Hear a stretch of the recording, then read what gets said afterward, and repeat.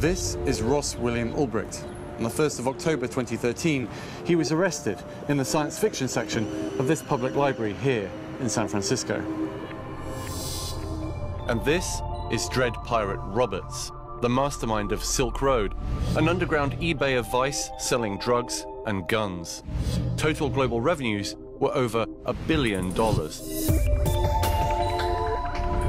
The US federal government alleges that Ross Ulbricht is the man who set up and operated Silk Road behind the pseudonym Dread Pirate Roberts. But is Ulbricht simply the victim of mistaken identity, or indeed the kingpin in one of the biggest cybercrime stories in history?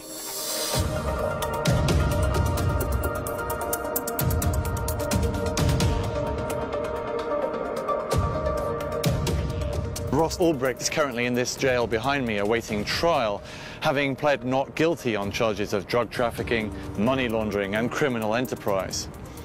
But it's also alleged that he's done something much worse, arranged the murder of one of his associates.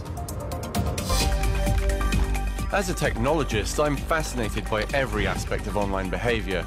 How we have adapted to this brave new world in such a short space of time is miraculous. Criminals have adapted too. We call their devious work cybercrime. Within a decade, we'll just call it crime.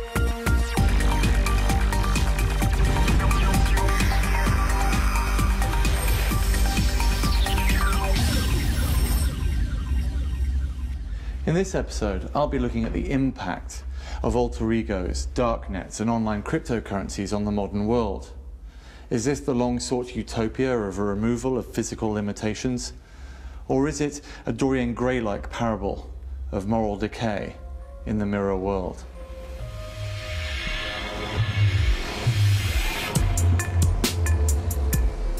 In our daily lives, we all wear different masks. Who we are to our parents is perhaps not the same person our friends, work colleagues, and lovers see. The same is true on the web.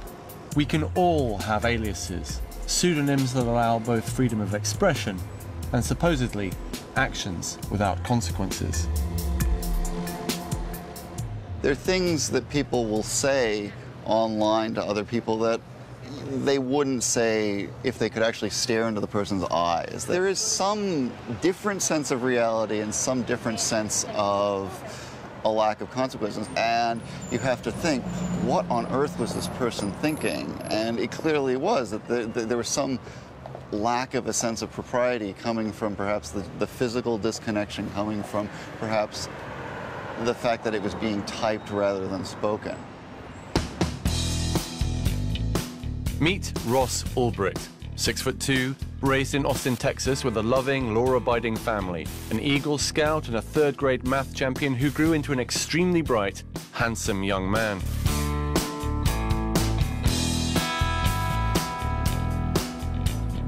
Ulbricht ended up moving from his native Texas to live and work in San Francisco, the global capital of e-commerce. But who was he online?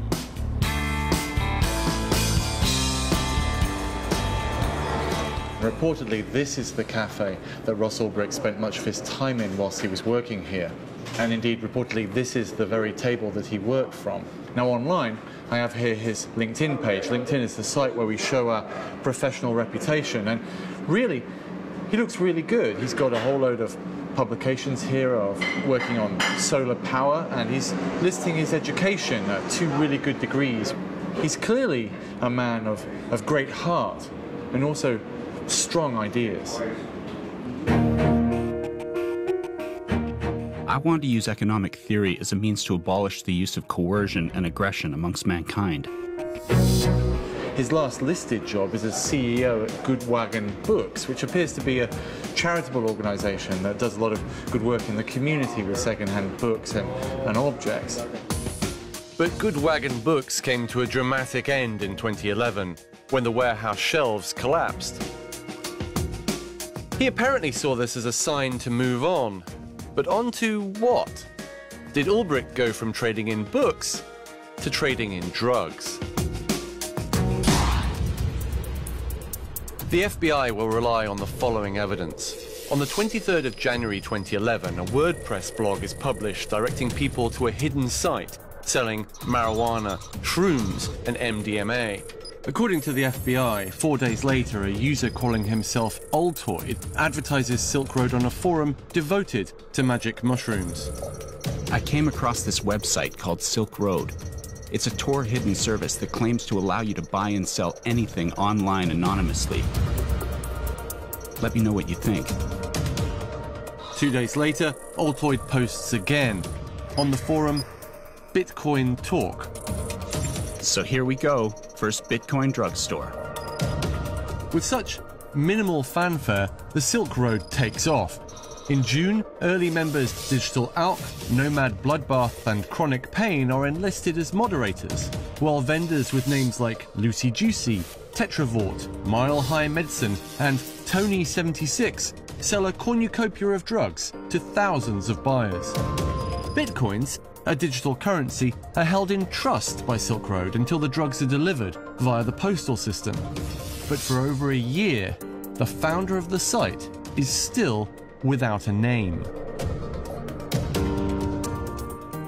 I am Silk Road, the market, the person, the enterprise, everything. But Silk Road has matured, and I need an identity separate from the site and the enterprise of which I am now only a part. Note, identity, not name or alias or alter ego or pseudonym, but identity. Now, studying his posts, you realize how good he is, if he is a he, at drumming up support. He takes his role really seriously. The founder is literate, he's lyrical, he's witty, and maybe just a tad messianic. At 4:48 a.m. on the 5th of February 2012, he announces, "Drumroll please, and my new name is Dread Pirate Roberts." I know who you are. Your cruelty reveals everything. You're the Dread Pirate Roberts, admit it. With pride. Taken from the 1987 fantasy film The Princess Bride, the name is itself a pseudonym, designed to be handed down from one retiring pirate to the next to instill fear. Actually, in the film, the character Dread Pirate Roberts turns out to be a romantic good guy. And Ross Ulbricht, according to those who know him personally, seems an unlikely criminal mastermind. We know that Ross is the friend who always shows up. The friend you call when your car breaks down, or when you need help moving, or when you just need help. Ross is the friend you trust because he gives you his honest opinion, even when it's difficult to hear. Ross is the friend you can tell anything to because he always listens and never judges. We know who Ross is. He's the son who makes time for his family and the brother who moves across the world to be close to his sister. Ulbricht categorically denies all charges. Perhaps whoever decided to assume the identity of Dread Pirate Roberts, they were enacting an online fantasy role. That person saw themselves as a force for good, a libertarian, even romantic champion to thousands of embattled drug users, serving and protecting them from interference by the state. With global revenues of over $1 billion, the scale of the Silk Road operation was vast. An academic study in 2012 found over 500 individual sellers listing nearly 25,000 unique items for sale. It was dubbed the eBay of Vice for good reason, and according to the prosecution, Dread Pirate Roberts reaped commissions worth tens of millions of dollars. So, how was Silk Road able to last so long? The answer lies in the most unlikely of places: the US government. If this site had been on the regular internet, the one we know and love, it would have been shut down within days, if not hours. But Dread Pirate Roberts was smart. He launched it on the hidden internet, the one colloquially known as the dark web or darknet. Ironically enough, that was invented by the US government, although they prefer to call it the onion router, or Tor. Tor allows for online anonymity, protecting your privacy and effectively stopping everyone from the US National Security Agency to Amazon and Google from accessing your data. So how and why did Tor come about? In 1995, at the US Naval Research Lab, a 30-year-old mathematician was pondering how government intelligence workers, spies to you and me, could protect their identities online. It's actually just my colleagues and I around the office thinking, well, how could we do this? How you could get bits from A to B and have them get where they needed to go without anybody except the communicants knowing where they were ultimately coming from and going to. It just sort of evolved as we stood in front of the chalkboard talking and working and thinking it through. This breakthrough invention by Paul Syverson and his team led to what is now Tor, a powerful tool that stops others from tracking our online activities. It has advantages for us all, not just for criminals. Can we say that it's better for society than more people using Tor? To the extent that it's better to have more secure communications, it's better for society. So you'd encourage everybody to use it? I would encourage everybody to use it, yes, as much as they can. The privacy and security that Tor potentially offers us all also has a downside. The users of illegal sites such as Silk Road use the cloak of anonymity to hide from the law.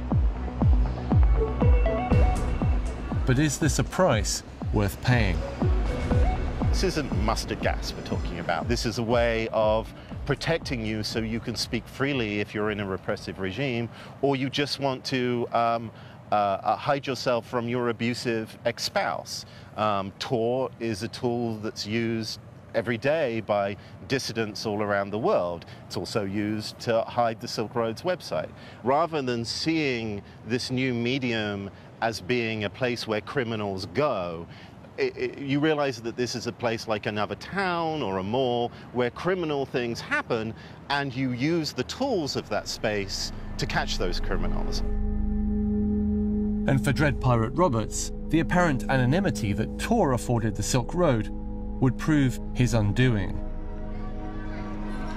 For a character taken from a children's fantasy film, Roberts was soon to show his teeth. A previously trusted lieutenant was accused of stealing and then condemned to die. The question is, was the person behind the persona suddenly and irretrievably out of his depth? The stakes were high. Dread Pirate Roberts was now running a big business, allegedly generating vast profits through commissions. However, Silk Road didn't use dollars, pounds, or euros. It traded exclusively in a cryptocurrency called Bitcoin. Invented by an elusive character called Satoshi Nakamoto in 2008, Bitcoin is the first decentralized digital currency, or cryptocurrency. It can be securely transferred directly, person to person, over the net without going through a bank. Importantly, unlike traditional currency, Bitcoin is not linked to or issued by any central authority, such as a government. Currency exchanges now exist where you can buy and sell Bitcoins for pounds, dollars, yen, and more. And Bitcoins are kept in your own encrypted digital wallet on your computer or mobile device. And today, you can use them to buy almost anything, from a ticket to a future flight in space, to clothes or a meal.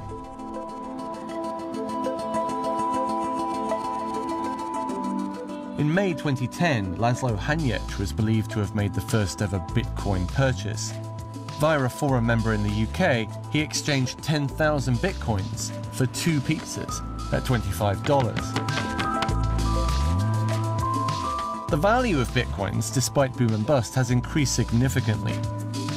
Today, the Bitcoins spent on those pizzas are worth millions of dollars.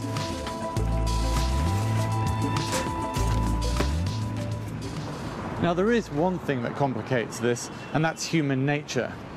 Are the people who are into Bitcoin the victims of FOMO, or the fear of missing out? Or should you be looking for your own slice of pie?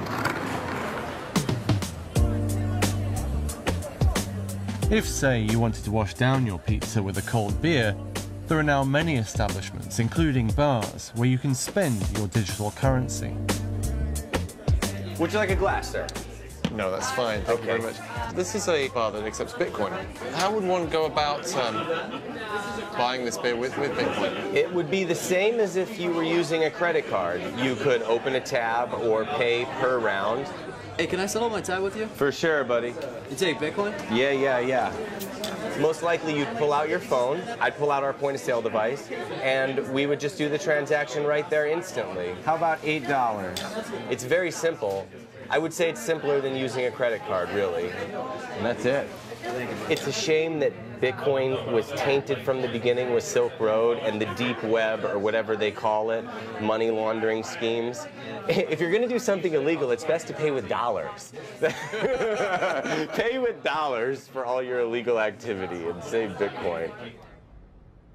This is a new way of sending money instantly across the world. So you don't want to ban the technology, you want to understand how this technology fits in, how it can be misused, and how you can stop the misuse while accentuating the positive. And sooner or later, you know, you'll be able to pay your taxes in Bitcoin, and Bitcoin will become a part of our everyday lives.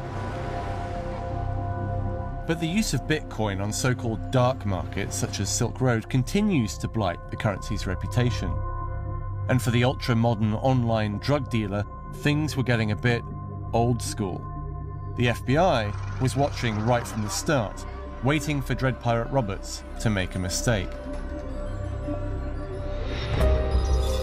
On January the 7th, 2013, Curtis Clark Green, aka Silk Road moderator Chronic Pain, is arrested after a kilo of cocaine is intercepted in the mail. The US government alleges that Dread Pirate Roberts believes his once trusted lieutenant has stolen $350,000 worth of bitcoins. Between the 26th and 29th of January, Dread Pirate Roberts negotiates the price of killing Chronic Pain with an unknown Silk Road user. He agrees to a fee of $80,000, half up front and half on completion. 11th of February, Chronic Pain disappears from the Silk Road. 21st of February, Dread Pirate Roberts is sent a picture showing Curtis Clark Green's dead body. The assassination was pure fantasy. Chronic Pain had become an FBI informant in return for a reduced sentence, and Dread Pirate Roberts had been corresponding with an undercover agent all along.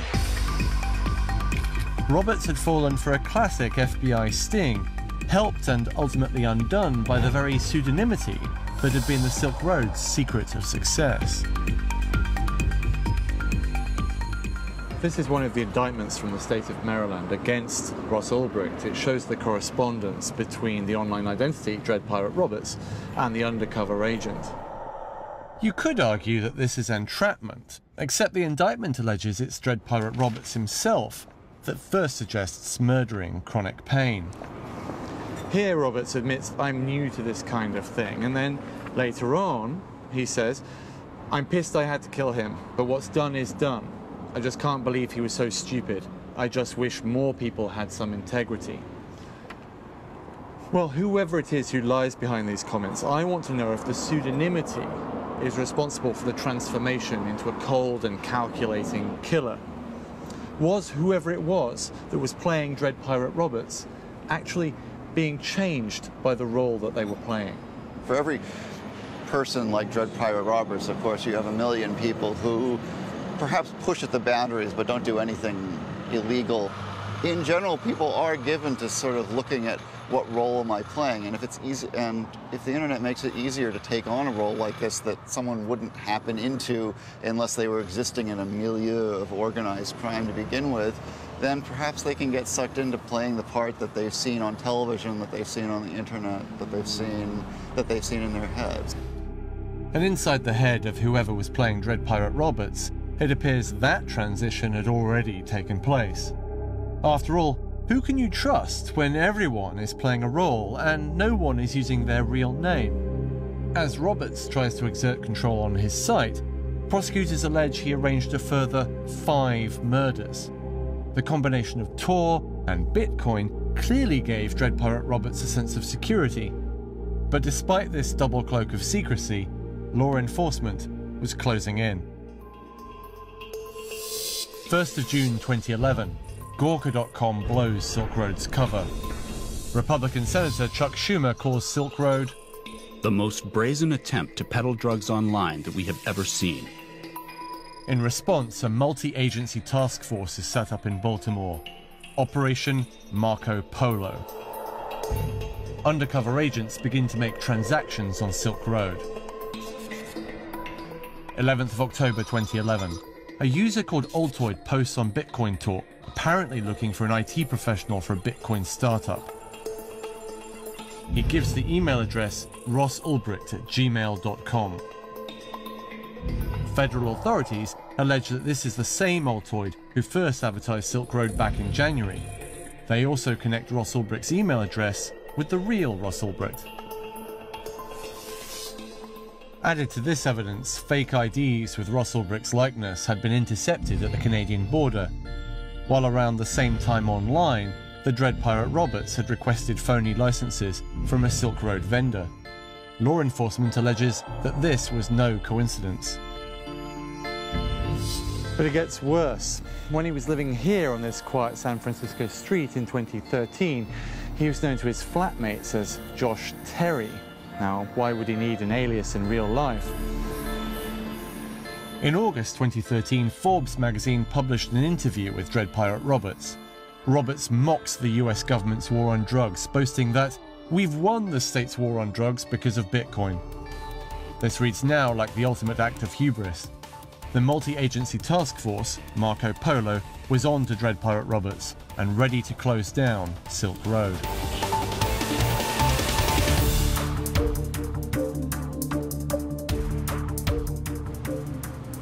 "14 people would be arrested worldwide as a result of Operation Marco Polo.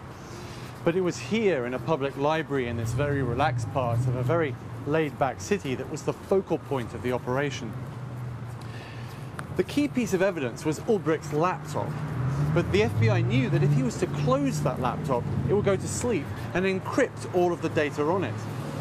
And so, sat at his table here at the public library, he was being approached by a young woman. "I'm so sick of you," she would scream, and as he reels back in shock, she grabs the laptop, keeping it open. The surrounding patrons rip off their jackets and reveal themselves to be FBI undercover agents. After the arrest, the feds released screenshots of the laptop. They alleged that he was on the admin page of Silk Road at the time of the bust, as well as operating an avatar with the name Dread Pirate Roberts. The FBI say they seized 144,335 bitcoins from Ulbricht's computer hardware, tens of millions of dollars worth. And they went public with their allegation that Dread Pirate Roberts had tried to commission murder. If true, all Roberts' philosophizing about libertarian freedom, of standing up for our rights against state interference, was instantly rendered meaningless. I think one of the biggest shocks for a lot of people who use the Silk Road is they had quite a romantic idea of the Dread Pirate Roberts, right? And so when the details came out of the investigation, this really transformed their view of what they were taking part of. Dread Pirate Roberts, the good guy from The Princess Bride, he betrayed the good name of Dread Pirate Roberts when he started going down this dark road. But what of the real-life person, Ross Ulbricht, who the authorities allege was behind Silk Road? People were led to believe that Ross, who is the most peaceful, nonviolent, positive, compassionate person I've ever met, could be capable of murder and torture. And talking like a character in a bad cop show, frankly, which Ross has never talked that way in his life. And, you know, I don't know who that person was or if they even exist, but it wasn't Ross. Ross Ulbricht denies all the charges against him. And if true, we still are no wiser as to who was behind the actions of Dread Pirate Roberts. It's thanks to pseudonymity that we know that those murders weren't real. But pseudonymity is also to blame for the mistrust in the first place.